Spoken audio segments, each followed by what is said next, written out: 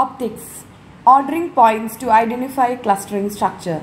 To overcome the difficulty of DB scan, to set the parameter epsilon and min points for the real world or high dimensional data set can be done with optics. Okay. The optics, rather than providing data set clustering explicitly, it computes the augmented clustering ordering for automatic and interactive clustering analysis. So it basically provides the ordering of the cluster. Okay. This ordering represents the density based clustering structure of the data. It contains the information that is equivalent to the density based clustering obtained from a wide range of parameter setting. Cluster ordering can be used to extract the basic cluster information. So whenever this optic is used, you will get the cluster ordering, and this can be used to extract the basic cluster information like cluster center or arbitrary shaped cluster, as well as it provide the intrinsic structure of the cluster. Given a minimum point, the density based cluster with respect to higher density are completely contained in the cluster with respect to the lower density. Okay, this is the main point involved in the optics. That is, if you are given with a mean point, the density based cluster with respect to higher density are completely contained with the with respect to the lower density. A higher density point should be processed first and find the higher density cluster first. So this happens by storing the clustering information using two pieces of information. One is coordistance. Coordistance of an object P is the smallest epsilon value that makes P a core object. If P is not a core object, then the coordistance of P remains undefined. Okay, next by using a diagram, I'll explain how it is done. What is reachability distance?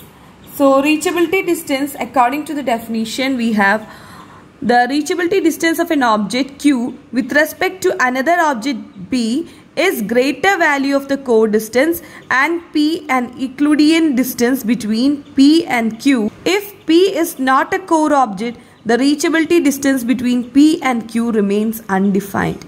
I will explain this with the help of a diagram. Okay. So here we have a cluster of radius or epsilon 6 millimeter and minimum point is equal to 5. Let a point P, and there will be a radius. There is an epsilon which is 6 millimeter. I will start drawing the circle with that. So one already is there. So minimum point is 5. Let us check how we can do this. So I am having 1 here, 2, 3, 4, 5, 6, 7, 8. So I am having from P points, I am having a point here, here, here, here, here, here, here, here. Okay. So there will be total, there is 8 points in it. So does it satisfy the minimum condition? Yes, it satisfies the minimum condition. Now from P, we will draw a cluster which is at the maximum distance. Okay, which is at the maximum distance and consists of minimum 5 points. 1 point is already here, 2, 3, 4, 5. Okay, so we'll draw this. With this, we'll start drawing a circle, and this can be taken as epsilon dash. Let it be 3 mm. Okay.